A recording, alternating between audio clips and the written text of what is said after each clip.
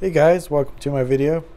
So tonight's video I'm doing a little bit more experiments on this energy harvester, which is this circuit here. For those of you who haven't seen my YouTube before, I use this on the input typically, and did some experiments on the output, and it actually works very good on the output as well.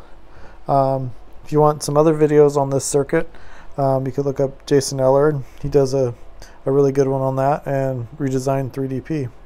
Redesign was actually my friend that actually came up with this circuit, and yeah, works really good. So you could check out their pages also. So just have my basic little window motor here, and we're using 13 volts of the power supply, and we got the scope hooked up so you guys can kind of see what's going on with the motor. And so the output of the motor on my videos are always white and yellow. And so the output goes into the circuit, and then out of the circuit and into the cap dump, and then this cap dump is going to this battery, and these are actually lithium iron phosphate batteries, 7 amp hours. I've been testing them. They actually work really nice with the cap dumps. So yeah, and then the output of this system comes out through here. We have one of them going to this cap dump for this battery, and the other circuit going into this.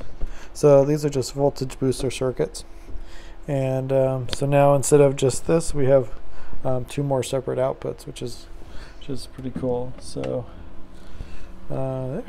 So let's fire this thing up, and yeah, so there's a little window motor going town.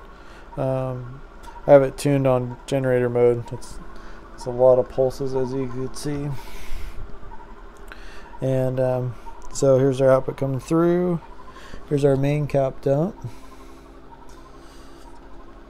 Just pulsing along quite nicely at about 2.5 amps and 16 volts. So we're doing 17 volts at 2.5 amps each pulse. And then on these little guys, little energy harvesters, grabbing some extra energy. So kind of going tit for tat. We've got this one firing, then the other one firing, and yeah, so this is the voltage off this battery. This is off one of these. So yeah, they're just pulsing along, gather a little extra power, and those lithium iron phosphate batteries work really nice. They absorb a lot of charge. So anyway, just thought I'd give you a little update on this little circuit, and it's on my website, kenergy.store, and I have this one and all these cap dumps available also. So thanks for watching.